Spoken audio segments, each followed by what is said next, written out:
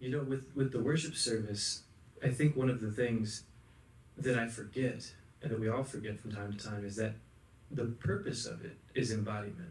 The whole reason that we gather together to study Scripture and to talk about God in the same physical space is because our physical bodies are such a huge part of who we are and what this is.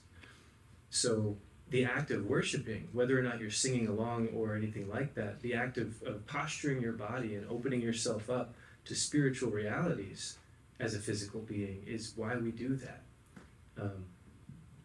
And there's a distinction, I think, between embodiment and performance, and that's kind of what I was just saying about, there's some Sundays where you can get up here and your mind is focused on what you're presenting, what people are receiving from you. Like right now, I'm having a hard time fighting that. Like I'm worried about how clearly I'm speaking, whether or not I seem nervous, that kind of stuff. But in reality, I should be embodying this moment. Just be here. Don't worry about that stuff. Just communicate clearly. Be in my body.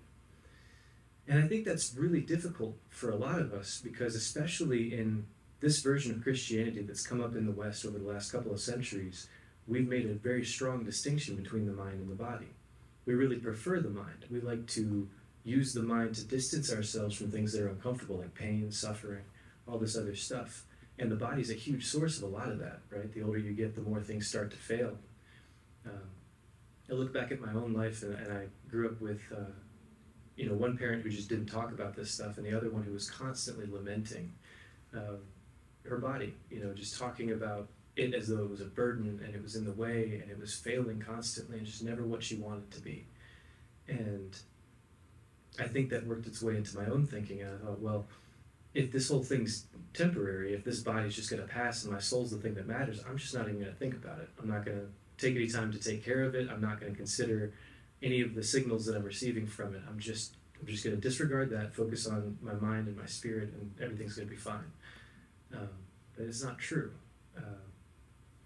When you take a step back and look at the relationship that we have as a being, it's between our body, our mind, and our spirit.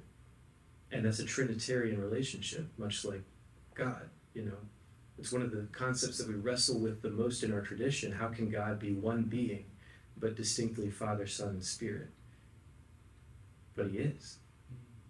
And we are the three different elements. We can think about it and kind of separate those elements and think about them differently and treat them differently, but they are all pieces of our singular being, of our human being. So the question I really wanted to ask is, are we fully alive? How alive are we actually, especially if we're disregarding such a huge part of who we are and how we're here? In the books that I was reading for class, one author was talking about her experience of having a car wreck when she was younger. And like we all do with significant trauma in our lives, it's hard to process it. It's hard to understand how God could let something so violent or painful happen. And so a lot of us compartmentalize that stuff. We stuff it down, we push it to the side, we choose not to look at it. And we convince ourselves that that means it's not real, it's gone, it didn't happen, I'll let myself forget. And while the mind might forget over time, the body doesn't, the spirit doesn't. That's something that happened in reality. And that trauma stores itself somewhere. For this author, it was, she was getting a massage later in her life, and when the masseuse got to a specific spot in her shoulder, she flashed back to the car accident and yelped and was physically in the same position that she was in during the accident, not realizing that by not processing that trauma, by not walking through the pain of it, she had kind of pushed it into a singular spot, and it was a spot of physical pain and tension in her life. I look at my own life and I can see the same thing, where I've been fortunate to never experience something so violent, so physical as that, but emotionally and mentally, I've been a very sensitive and a very vulnerable person all my life. And I think back to high school, and I couldn't walk through the lunchroom without being a turtle. I would hide myself as best I could, or try to defend myself from people looking at me. I wasn't even conscious of it. Somebody called me out on it in college, and I was like, oh, you're just trying to fix that. Mm-hmm. And if I wasn't, in the middle of a crowded room like the lunchroom, I was in the classroom, and I would pick the seat in the corner, and I would turtle like this, and I would just let nobody look at me. Now as an adult, I have chronic shoulder pain. It's that simple. I was holding my body in a position that it didn't want to be in. And so you look at that and say, okay, well, that was pretty dumb. Why did you do that? And it's like, well, emotionally and mentally, I was wrestling with stuff and it manifested. It came through in my body. If I had been listening to my body's signals then, I might have been able to reverse engineer and figure out, oh, I'm anxious and I don't have to be, you know. If I listen to the way my body wants to be held, I take up more space, I'm more of a person, I'm actually here, you know. But it's taken me this long to figure that out. You know, I've really enjoyed the last couple weeks that Bo has been preaching, because what he's been digging into and kind of discussing is ways in which we can continually come back to God over and over again throughout the day, as often as possible. You know, whether it's multiple times in one day or just, you know, once a day. If it's more often than once a week, we are increasing our exposure to God, our relationship with the Spirit. We are honing that relationship. And I think for a lot of us who are disembodied, and you may not think you are, and maybe you aren't, but if you think of your body as a burden, if you think of it as something separate, if you refer to your body parts as baggage in some way, or if the doctor gives you a diagnosis and you're resentful of what they're telling you to do differently with your body, I think that is an indicator that maybe you're not fully present with your own body. Maybe you are pushing it to the side and letting it, you know, live its own life almost. But our body is the first gift we ever received from God. It's the very first thing we were given, and then he gave us the breath to animate it. But the body was first. It's our first point of contact with the Creator. If we disregard it altogether, that could be interpreted as a pretty big slight to the gift giver, right? This is something, you know, it says we were fearfully and wonderfully made. This is a huge indicator of design and intention, and to not honor that with what time we have feels like a pretty significant mistake, or, you know, a sin in the truest sense, to miss the mark, to be off of the target. So let's go to the Bible verse. This is 1 Corinthians 6:19. Or do you not know that your body is a temple of the Holy Spirit within you, whom you have from God? You are not your own, for you were bought with a price. So glorify God in your body. That's something that I definitely heard a lot as a child. You know, your body is a temple. That's why you shouldn't smoke, shouldn't drink, shouldn't do all these things, because the Holy Spirit lives inside you. And it's true. I was fascinated when I was looking for verses that support this idea of embodiment, because that may be one of the only ones, and guess who wrote it? It was Paul, because Paul is the only one that seems to write about flesh or body at all throughout the New Testament. And I was really kind of puzzled by that. Like, why isn't there more discussion of our relationship to our bodies? And it dawned on me, at this time and in this place, that would have been the reality. They didn't have screens to fall into as soon as they were done being physically laboring. Their physical body was their life. They had to use it every day, all the time, to survive, to engage with the world around them. Even, you know, these days we lose hours and hours and hours to stories, television, podcasts, all kinds of media. But in that time, the only way that a story could have been, you know, really well transmitted was in person, body to body, voice to ears. It was a physical act. So they wouldn't have had to think about how to become embodied. They were embodied beings. That's probably why Paul spent so much time writing about distinguishing between the mind and the body, or the spirit and the body. That may have been a newer line of thinking at the time. For us, we have to evaluate the way that we're living, compare it to our ancestors, compare it to the design that God seems to have put in place, and ask ourselves, are we fully alive? Are we fully accountable for what we've been given? If this is a temple of the Holy Spirit, am I treating it that way?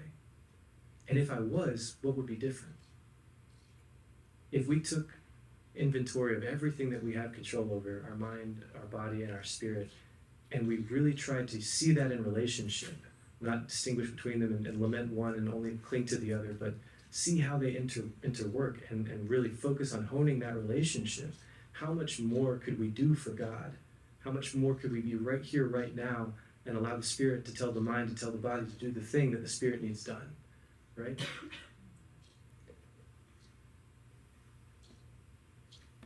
Embodiment is itself an act of worship. It is choosing to be in this moment that God is holding. I think for a lot of us, in my Southern Baptist tradition, the physical world was treated as a mistake almost. This is a sinful and terrible place, and it's all doomed to fade, and we're just waiting it out until we can get to heaven. And while there may be some truth to the temporarity of things and our destination, by disregarding where we are and what this is right now, we are allowing a lot of evil to continue manifesting and continue controlling this world that we're participating in. When we insulate ourselves, when we block out the things we don't want to look at, they don't go away. In our experience, they might. But in the reality that we're all sharing, that stuff still exists. One of the most difficult things that I think we're called to do as Christians is embrace suffering. That sounds crazy. Nobody wants to do that. But realistically, if our goal is to emulate Christ in every image that we're given of Christ, he embraced his own suffering, and he didn't want to do it. He said that out loud. If this cup could pass from me, I'd love that. But I understand this is the way things have to be. And he went willfully into a very painful, traumatic situation. Didn't shy away from it. Didn't waste time lamenting it or trying to justify it in other ways. Just let it be what it was.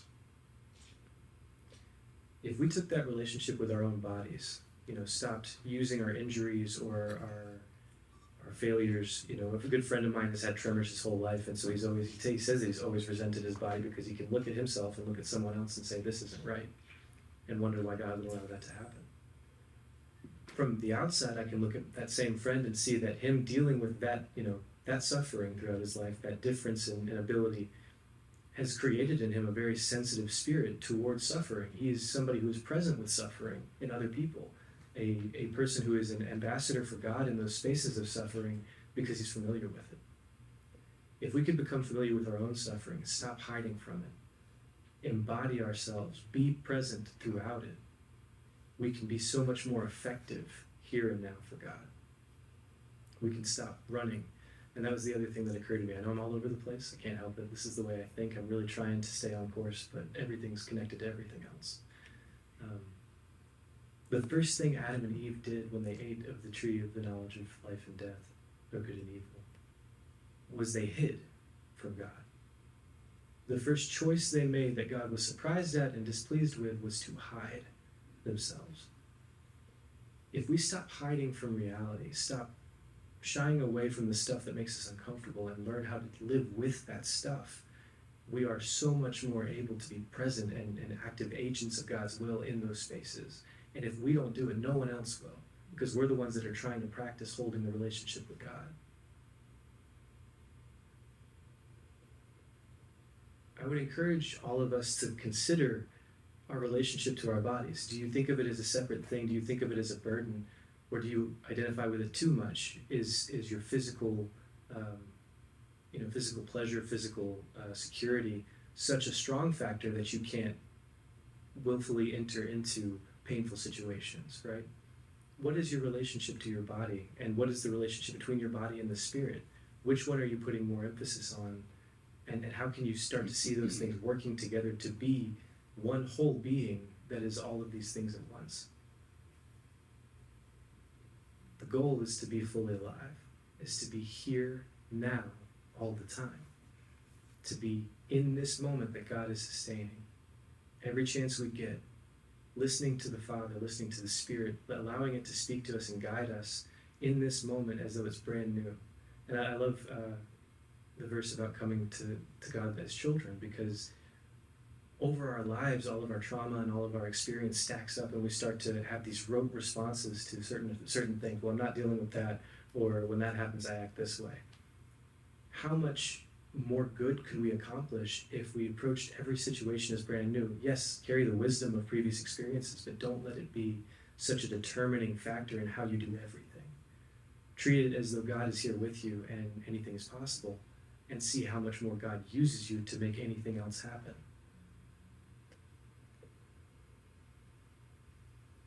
I don't know if I had much else to say. I really struggled to figure out what I'm trying to say. What's the gist of it? There's so much. We're talking about suffering, we're talking about trauma, we're talking about embodiment and all these other things. But that's the goal, is to be fully alive, to be in lockstep with God as often as we can be. And if we're disregarding such a vital part of ourselves, how can we ever do that? How can we accomplish that if we are forsaking the first point of contact, the first gift that God ever gave us? So I also encourage you going forward, next worship service we have, singing may not be your thing, you may not know the lyrics to the songs, but take that moment to practice embodiment, practice being in your body, listening to the subtle cues that it's giving you. Last time I spoke, I talked about, Paul spends an entire paragraph talking about how dangerous it is to let the mind listen to the flesh too much, and how the mind should be on things of the spirit, and then the flesh falls in an appropriate relationship. It's in the right part of the circle to come back around and allow God to use that whole structure. But that's the funny thing, is it's at the very end of all of this lamentation about how evil the flesh can be that he's like, but if you put your mind on things of the spirit, God animates the body and you're alive. And that's the goal, is to be alive.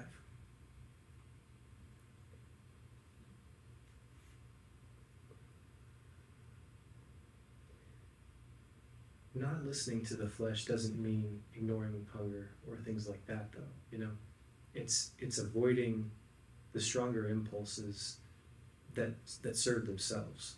We need sleep, we need food, we need to reproduce, but when you listen to those impulses disproportionately, when you pursue the pleasure that comes from those things outside of their context, that's where it creates the feedback loop. That's where you stay dead. You're no longer allowing new information from the source or new direction.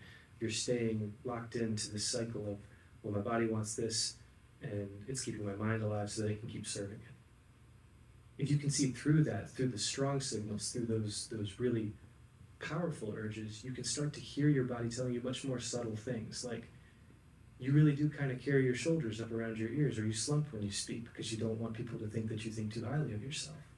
You don't have to do that. You're a child of God. It's okay. You can be here. You're allowed. I put you here. God's telling us all that without words, without our mind needing to be able to process that language. It's all subtle, it's all physical and present. And if we practice listening to that, we become more fully alive. We become more fully present with God in this place and in this moment. So not just in worship, not just once a week on Sunday, every chance you get, take a moment to check in with your body. Ask it how it feels about, the emotional things that you've been coming through, the spiritual things you've been considering. Process your body's relationship to those things and begin to hold all of that together. I'm going to pray for us and let us go. I really don't know what else to say. I'm hoping, I'm going to be speaking next Sunday, and I'm hoping I'll have a bit more structure, things like that. But I got overwhelmed every time I tried to think about what I wanted to say today, because it all feels so important to me, and it all feels just difficult to get into. It's hard to understand where everybody is on this topic. It's hard to say something that's valuable to everybody, other than we should be trying to be fully alive. So I'll pray for us and let us go. Father, thank you for this time and this space. Thank you for sustaining this moment and allowing us to be a part of it, for placing us here, and for giving us hearts that are seeking direction from you, seeking to be closer to you and in close relationship to you. I pray, Father, that you would help us to keep our hearts open to that relationship at all times, that you would keep us from becoming calloused and isolated from the creation that you placed us in. I pray, Lord, that you would help us to identify the areas in our life that you're asking us to be more open and more willing to do your will, that we could step into those spaces with a full heart, knowing that you're there with us, knowing that we may not see or hear you in the ways that we expect, but that you are the only being that is allowing this to happen in the first place. You are everything. I pray, Lord, that you would help us to hold that in our hearts constantly, that we would be continuously aware of the miracle that is this moment, the miracle that is existence in this vast void of space. I pray, Lord, that you would just use these willing hearts to fulfill what you need fulfilled. Turn us into kingdom servants, Turn us into workers of the field that you placed before us, and help us not to find excuses and reasons to step away from that work. Help us to use the bodies that you've given us and to be grateful for this entire messy package that is life. In Jesus' name, amen. Amen.